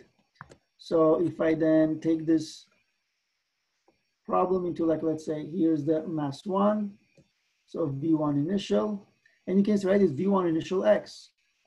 And here's mass two, and this is basically V2 initial Y, because one is only moving in a horizontal direction. Two is only moving in a vertical direction. They're gonna collide here and move as one, right? That means, one thing we need to do here is, understand that when we get to this final velocity, we need to look at in terms of the components first, then find then the final velocity afterwards. All right, anyways, the idea here is you have two equations, one in the X direction. And this is conservation of momentum. That means you have M1, V1 initial in the X plus M2, V2 initial in the X. I know there are a lot of subscript, but we have to write those. Then this is equals to, remember, they stick together.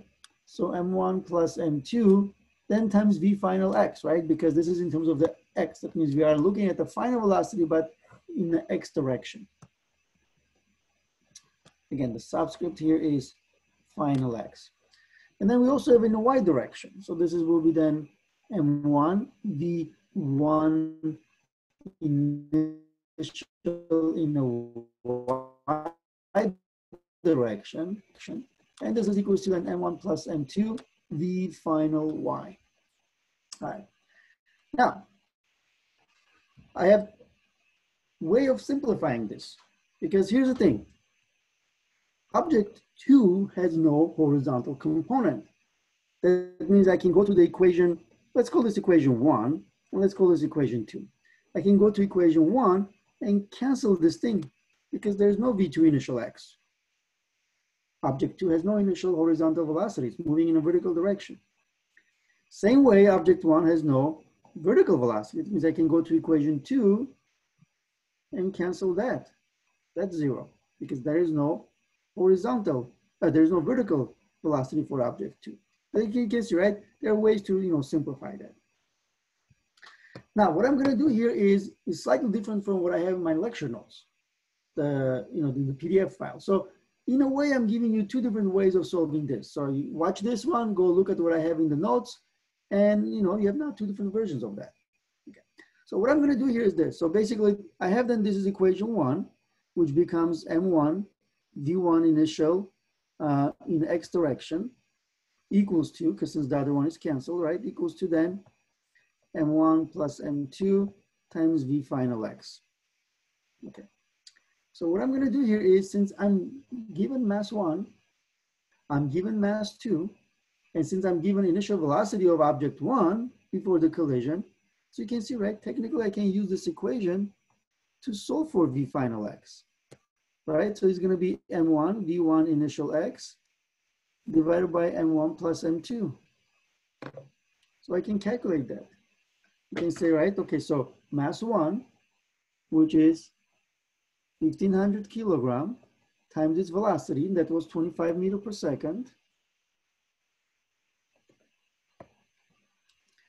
And this is divided by mass 1 plus mass 2, which is 1,500 plus 2,500. So that's 4,000 kilogram combined mass.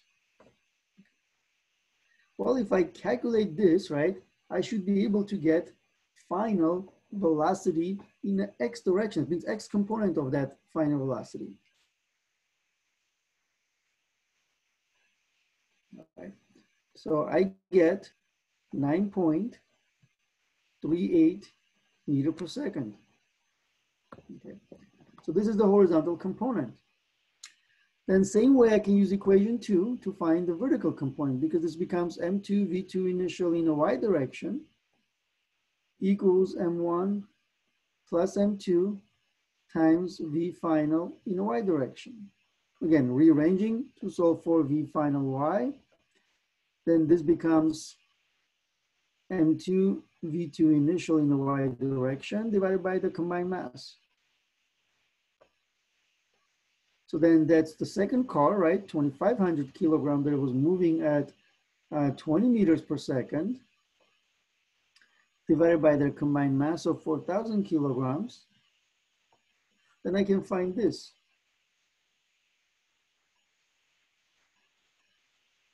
Which is 12.5 meter per second. That's then the y component.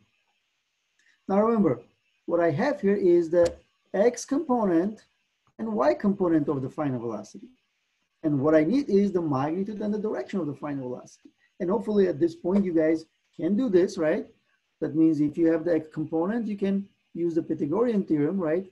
Fvx squared plus Fvy squared to solve for the magnitude of the final velocity, okay? And if you calculate that, that means plug in the final x squared plus initial final y squared, sorry. That means 9.38 squared plus 12.5 squared. We should get 15.6 meter per second. And that's final speed. And then I can use the inverse tangent. Oops. Of y over x, right? So 12.5 over 9.38. To calculate that is going to be 53.1 degrees above the horizontal. Okay. That means find the magnitude and direction of final velocity of the collision. Okay. All right, so that's now, that was a two-dimensional problem. Again, go and watch the second version of solving this problem from my lecture notes. Okay. All right, so now one thing we have here is the impulse concept of impulse, okay? So the impulse, that means now we're kind of going, moving away from the conservation of momentum. So this is, remember, one thing we have is that for the conservation of momentum, for us to have the conservation of momentum, and this is also known as the conservation of linear momentum, because objects moving linearly, we need more than one object. Usually we consider two objects, because we have a system of two particles. Because one of the things we have here is this. So think like this. Here's object one moving with some initial velocity. And then there's a wall over there. So it's going to collide with the wall. So this is let's say before. And this is during. Well, what happens during the collision when it's collided with the wall, there's a force in this direction, right? So remember, we did this problem technically. So there's a force acting on it, some net force. Well, what will happen here, the object then after the collision, it's going to bounce back with some final velocity, right? It's going to bounce back. Now, what happens here is, this is before, momentum before. Let's call this initial. The mass times V initial. And this is after, right? Final momentum, mass times V final. And clearly you have a change in momentum. How do I know I have a change in momentum? Remember, momentum is a vector. No matter if the speed is the same before and after, you have a momentum that has a different direction, right? Because velocity is in different directions. Remember, direction can also change the vector. Change in direction changes vector. And here you have to the right compared to the left. That means you have a change in momentum. Well, remember, what we have here, we talked about, right? Changing momentum over time is due to some kind of net force. It means there's a force acting on it during the collision, right? So this was during the collision, okay? Remember, we're not considering the now multiple objects. So this is just one object has a force acting on it. So this is technically an external force acting on it. And it changes the momentum of the object, okay? Now, what I can do here is this. I can rearrange and say, okay, so delta P on this left side, and I'm gonna take then delta T and move it to the left. That means multiply both sides by delta T. And what I get here is this. The left side becomes net force, external net force, times delta T. Okay. That means what I have here is I'm saying that my momentum would change if there is a non-zero external net force acting on it during this time interval delta T. Okay. That means you get, on the right side, you get two information. The force and the time interval, the product of those two. So then what we do here is we take this quantity, net force times delta T, this quantity, and we define this to be impulse, J as impulse. And it's a vector, it's same direction as the net force, right?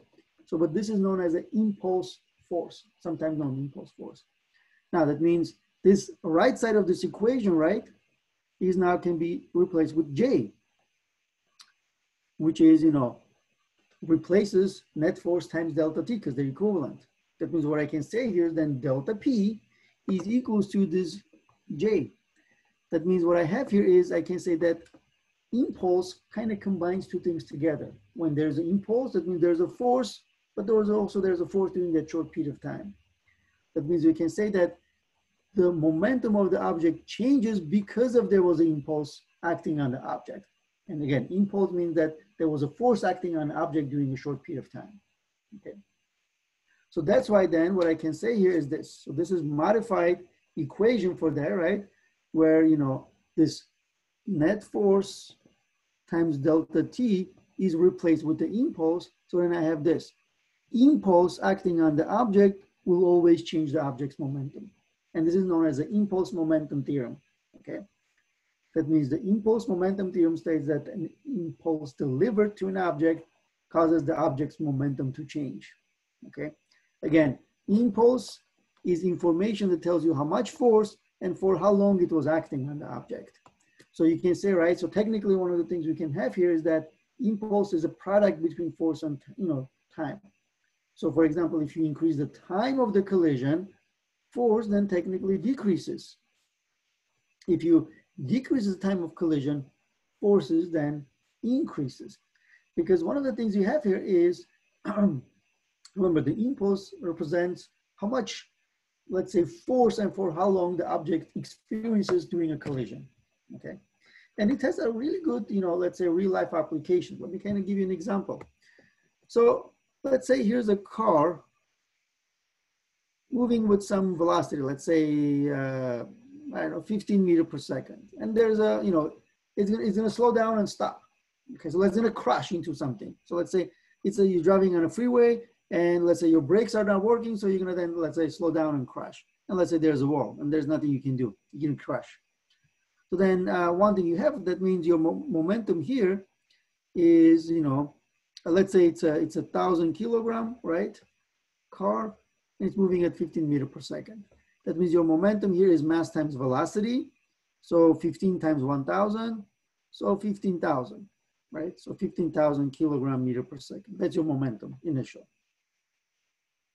What's gonna be your final momentum? Well, you're gonna crash and stop, right?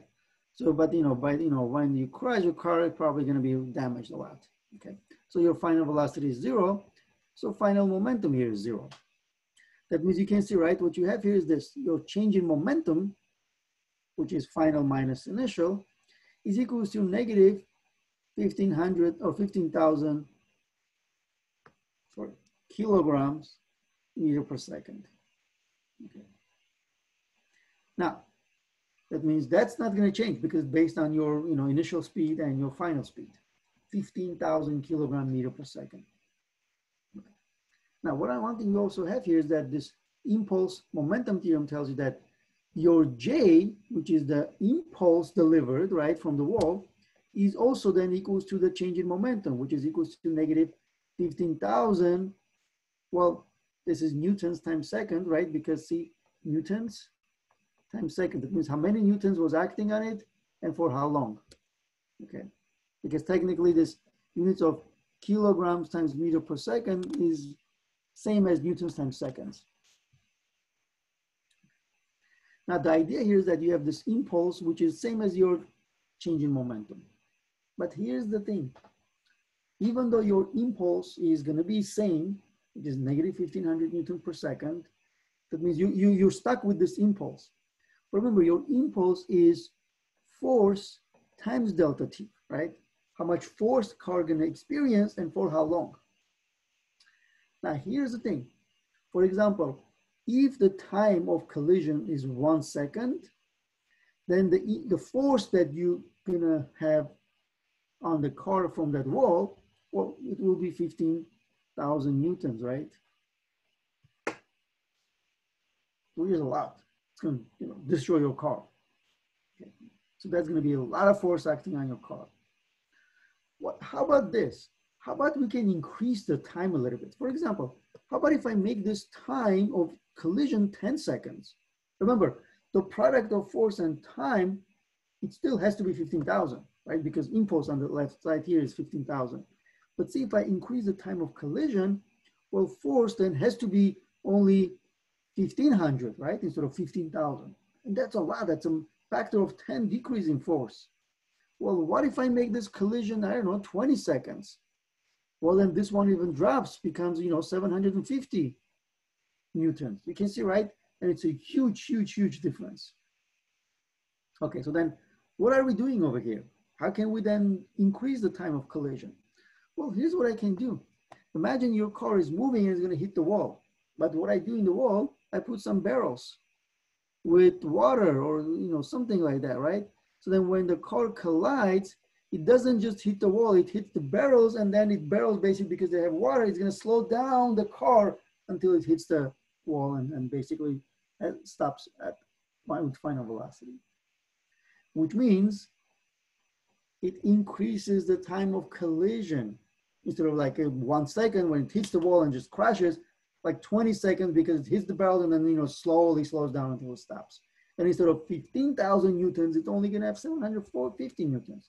Your car is going to be damaged, but not as much, and you might be, you might stay alive because of that. So that's why if you ever see those sharp corners in the freeway and things like that, you see those barrels of water, right? That's why they're over there, to minimize the force of impact by maximizing the time of collision.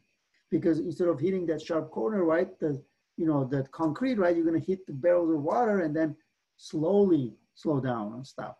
Okay, that's an interesting, thing that, let's say, real life application of this impulse force and how you can change the impulse. The same way, let's say if you're a boxer, right? That's why you have those gloves, right? And if you hit somebody with your fist, right, then the time of collision of fist and face is very small. So then the force, delivered to the face is large and your face can damage.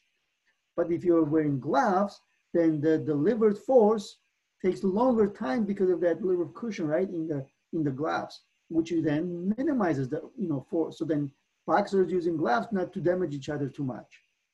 Anyways, so you can say, right, the impulse can be written in terms of x and in terms of y, because, for example, if this is a horizontal change in momentum, which is p final x minus p initial x, well, this is equal to the horizontal impulse, because horizontal impulse gives you horizontal change in momentum. And if it's a vertical, then this becomes change in vertical momentum, which is p final y minus p initial y. Okay, so that's why it's more or less two-dimensional, right? You have to kind of take that into account. Okay, again, so I have that written here as well. So let's kind of summarize that. So you can see, right, horizontal momentum or horizontal impulse changes your horizontal momentum. Vertical impulse changes your vertical. Remember, the impulse tells you in which direction force was acting and for, let's say, how long. All right, so here's then a few examples, right? So let's say you have an object sitting at rest. Okay, where is the momentum? 0. Well, how to change momentum? Well, deliver an impulse force. That means you apply force during that short period of time. And you can see from here, right? See, the collision is not instantaneous because any object, even like a golf ball or anything like that, right? So like this is a golf ball over here, they're a little bit elastic. So when you hit, there is a little bit of period where the ball is compressed and then it's expanded, okay? That means what I have here is during the time when it's compressed and expanded, that's my delta t. And then this is the force. And then the force and delta t combined give me the impulse, all right? And see in which direction is the impulse. That's the direction technically is for the, or the impulse is in the direction of the change in momentum. So let's say that's kind of like the idea. All right, so, and here's the two-dimensional, right? So let's say here's the object moving with some initial momentum. Then you apply impulse force, again, because of the elasticity of the ball, okay? And then you can see right now the object moving over here. See, initial momentum, final momentum, and this is the change in momentum, right? The difference, that's the direction of the impulse. All right, so let's look at this example for the, impulse momentum theorem. So you have a 150-gram baseball is thrown with a speed of 20 meters per second. It is hit straight back toward the pitcher at the speed of 40 meters per second. The impulse force of the bat on the ball has the shape shown in, in the diagram right here, let's say. All right, so now what is the maximum force, F max, we want to find that F max, that the bat exerts on the ball? And what is the average force that the bat exerts on the ball? All right, so we want to find, as you can see, right, this graph represents force as a function of time. That means this is before collision, and then this is the start of the collision. And what I have here is that force, because of the elasticity of the baseball, right, this is the period when the ball is compressing, that means force is increasing, and this is when it's expanding, so force is decreasing. That means this is the collision time, which happened to be in 0.6 milliseconds. And the force is not constant, it's variable. It increases and decreases, and then you have the maximum force.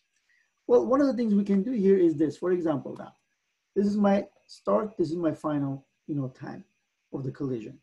And that's the graph, okay? So then one of the things I can do here, for example, I have a maximum force over there. but I can also present this with some kind of, maybe average force. So let's say F average. And they are related. So for example, then this F average always going to be half of the F maximum. Okay. And this equation where delta P is equals to, let's say, net force times delta T. So technically, this is average force over there. That means I can find the average force from here, right? Or, remember, so this is, same as J, right? Impulse. So I can find impulse and then use that to find average force. And then from that, then I can, find, let's say, that particular average, force. There are a number of things I can do, okay? So also one of the things I can do here is I can find, let's say the area under this, right? Because one of the things I have here is impulse is the area under the graph, okay? So impulse is area under the graph, and it's a triangle, it's 1/2 base times height. I can use that to find F maximum directly, and then, taking half of that to be, average force. There are a number of ways we can go around. But, let's do this. So I can say then, you can see, right? Here's a picture of my before collision. So we have an object moving to the left at 20 meters per second. It has a mass of 150 grams, so 0.15 kilogram. And then it's going to be, you're going to strike it with the ball, the bat, right? And then the ball is now moving to the right at 40 meters per second. Okay, that means there's a, changing momentum. You can write both in speed and direction. So then here's what I can do.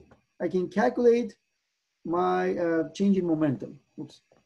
So, and this will be final momentum. It's all in the horizontal direction. So P final X minus P initial X. All right, so P final, it's in terms of mass times V final X, and then P initial is mass times V initial X, okay? So then I can kind of, you can see I can factor out mass, and this becomes just V final minus V initial. Let's say X. All right, so let's calculate what's my changing momentum. All right, so the mass is 0.15 kilograms.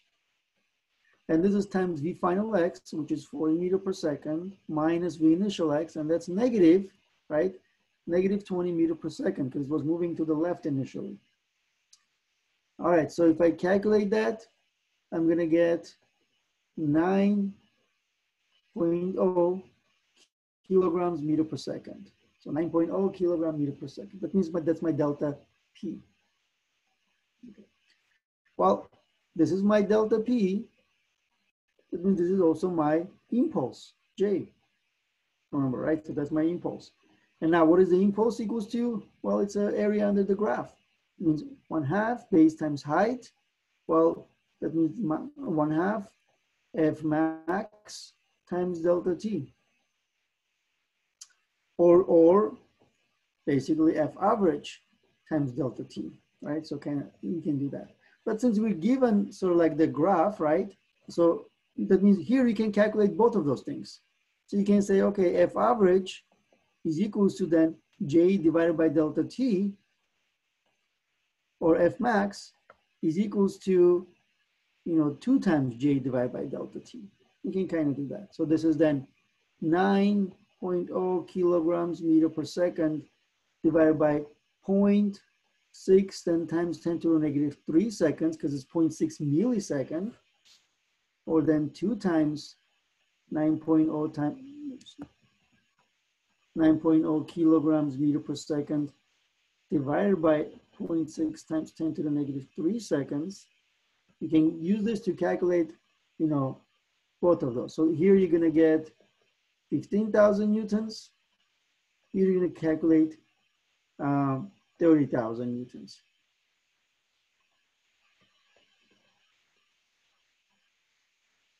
I'm missing 1 0 there. So 15,000 newtons and 30,000 newtons. All right, that's our answer. All right, so hopefully you were able to follow. Remember, you can always go back and rewatch this to, get a little better insight.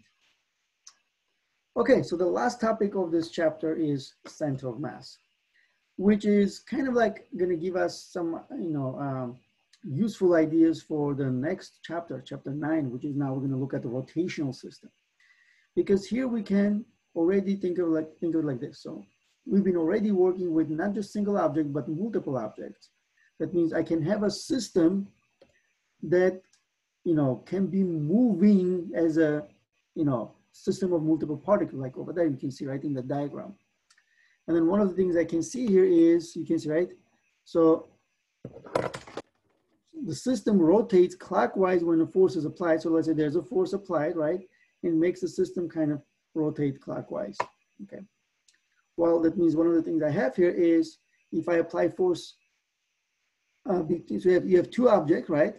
You have mass 1, let's say mass 2, connected by a string. So if I pull at this point, right, the system actually, gonna make it rotate. Well, if I pull over here, it's also gonna make it rotate, but in opposite direction. But what I want here, I want to pull somewhere that it's, the whole system without rotating is moving. Well, I can do that if I apply force at this very special point, we call it center of mass. Because if I pull it there, the entire system moves as one without, any rotation, okay? So that you can see, right, there's this special point in a system or object called the center of mass that moves as if all the mass of the system is concentrated at a point, okay? So that's also can be, you can think of like, let's say if you if you have a ruler, you can do that. So take a ruler. And one thing I have here is that this is like, let's say now it's called an extended object because you have an object that has combination of mass. So that means, for example, what I have here is this. So remember, one thing I have here is there's a gravity acting on the object, right? So technically I can think of like, let's say, instead of this, ruler as just one particle, right? Well, it's a more, extended object. That means there's probably gravity acting on every single particle in this meter stick. And again, that's a gravitational force acting on every single particle, and it's a very simplified because there are billions of particles. Okay. So imagine, let's say, if I want to then balance this. Well, if I want to balance it, means I have to technically apply force on every single one of those particles that have a gravitational force, which is not very easy to do. But instead of that, I'm going to do this. I'm going to say, you know what? It's not a collection of many particles, but it's an object where I can find this one point where I can say that all of the mass of the object is concentrated at that point. And then I can say that since this object has all the mass concentrated at one point, let's say somewhere over here, then gravity is only acting at that point because, all the mass is right there and the gravity acting on the mass. That means all I have to do here is then apply force in the opposite direction, some kind of normal force, right, to balance it. And you can take a ruler and find one point where you apply force upward, right? Put your finger up, apply force upward, where the meter stick or ruler is balanced. And that point is known as a center of mass. And if it's a meter stick, it will be exactly at halfway, which is 15 centimeters. If it's a ruler, it will be exactly, again, at the halfway. So if you find the halfway position, put your finger under that, you will see that you can balance the system without making it rotate. Okay, so that's kind of what we're going to be able to do. That means we can kind of think of like, let's say if you have a system, or for example, here you have two objects, right? M1 and M2, okay? And you want to find the center of mass of this system of two particles, okay?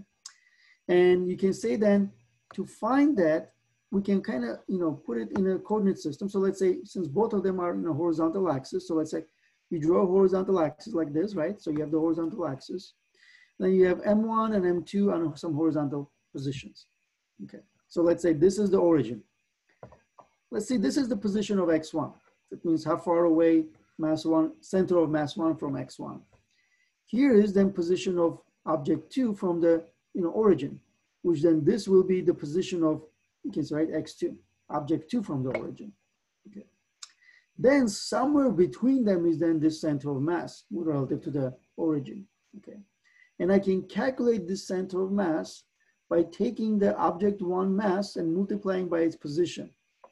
Then adding this to the object 2 mass and times its position, and then dividing by the total mass of the system, M1 plus M2.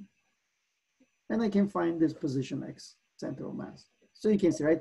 then this equation is, if you have multiple objects in the system and you want to find central mass, you use the product of mass and position, right? M1x1 plus M2x2 plus M3x3 plus whatever, how many you have, right? And then divide this by total mass. So that's why it's a sum of the product mass and position of how many objects you have and divided by total mass of the system.